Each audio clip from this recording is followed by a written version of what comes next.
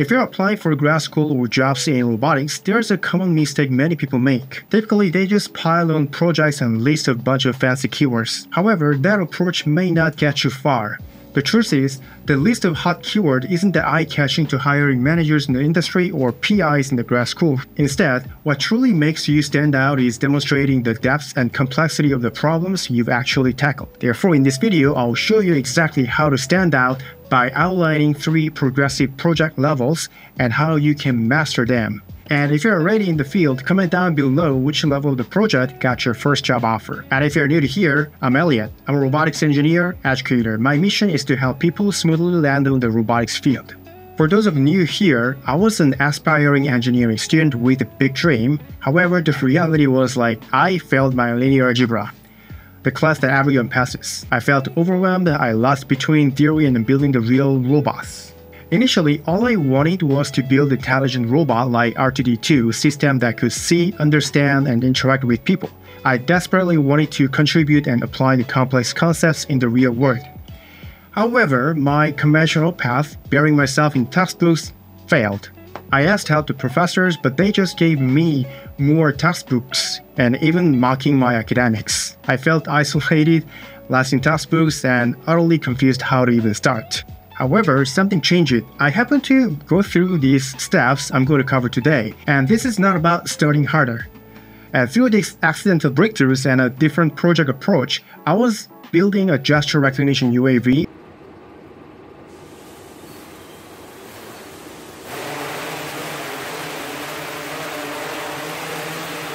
I published a paper, I got a grad school admission with 100% tuition waived with monthly stipend. And after that, I received the first job offer, and it felt like a superpower. So the question is, what happened to that sophomore kid who failed the linear algebra? This accidental path transformed a struggling student into a robotics engineer. Today, I don't think it was just a luck. Instead, it's more like a repeatable pattern of the project levels that missed the demand. In this video, I will reveal these 3 progressive projects levels and the details so you can duplicate. Hey, by the way, don't forget to like, share, comment, and subscribe. Your support helps this channel grow, and let us keep bringing more free contents like this. Level 1 is a beginner project adding a bit more spice to hobby. Level 1 project has a very simple and straightforward 2-step actions. First, start your RC hobby because all you need is a simple minimal interest in the robot frame at this level. Second, get an Arduino board from Amazon and try to replace your remote controller with Arduino board because all the market wants from the engineer is the automation. For example, I bought an RC car and simply playing with it. Casually felt how hot the ESC, the electric speed controller got, and this seemingly small and detail emphasize the genuine experience. This experience is crucial. After a minor skin burn from the hot ESC, designing a heatsink for the robot became a natural and proactive step.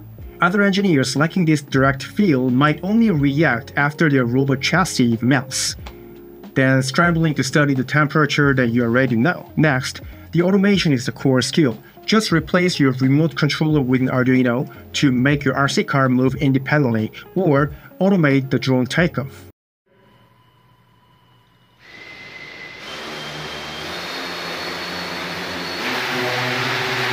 This simple act powerfully shows you have mastered removing the human factor from the loop. Therefore, if you truly want to build a career in robotics, invest in a very basic RC car or drone kit, even if you have a professional background. Don't just operate it, actively sense its temperature, material response, sound, and vibration. However, all I've mentioned here is nowhere near the level of the professional project, which brings us to what you really need to do next. Level 2 is an intermediate project integrating multiple sensors and algorithms. Level 2 is all about real-time sensor data and controller integration, because this is where your math and coding skills truly blossom. However, this is also where many people give up due to the complexity, even though they have professional backgrounds like computer vision, embedded systems, and etc. And here's my superpower tip. Don't try everything at once and resist jumping into trendy, fancy algorithms like reinforcement learning. Instead, cultivate a robust engineering perspective by focusing on 3 key points here. First, connect math, code, and robust physical behavior. Second, build a control engineer's perspective. Most robotics projects revolve around control block diagram. Understand the concepts like state estimation, sensor fusion, comma filter, state space matrix, and more. Third, finally, you can start to add ML and deep learning algorithms by incrementally adding sensors like a 3D camera, LiDAR, then meticulously connect their information flow all the way down to your controller. This incremental approach cultivates a holistic understanding of a robot system and complex problem-solving skills.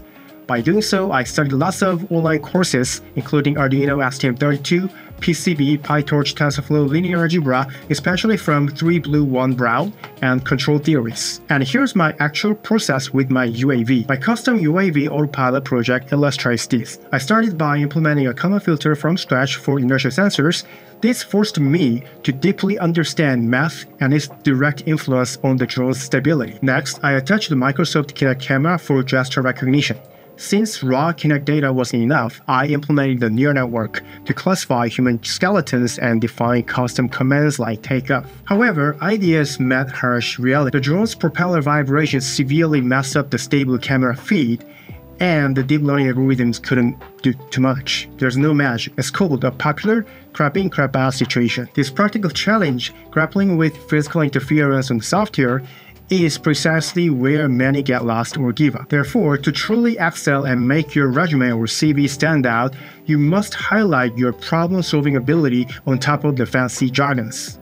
This often means confronting and overcoming these practical integration challenges. While I'll share more strategies for showcasing this at the end, remember that tackling these specific topics of problems is precisely what elevates your project to the next professional level.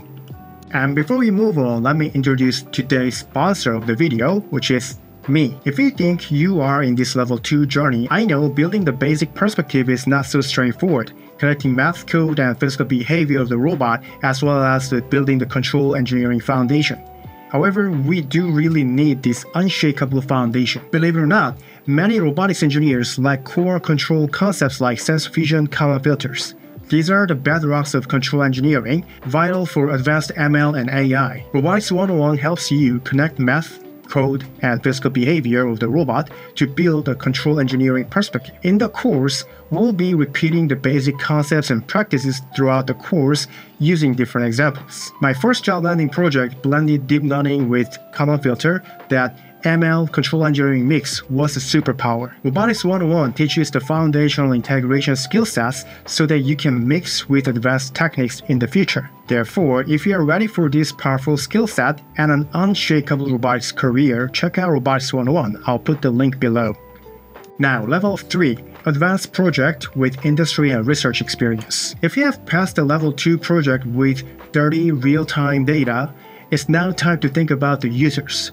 Industrial project is all about use case issues and its problem solving. Because the users pay the money, you must meet their standard. And especially robotics, oftentimes there is not much industrial solutions, therefore research projects go with it. Let's break down this. The first interview question I recall is, for a vacuum robot held up by a user, blocking the sensors like LiDAR and 3D camera of the robot, what would you do as an engineer? In short, my answer was error state comma filter.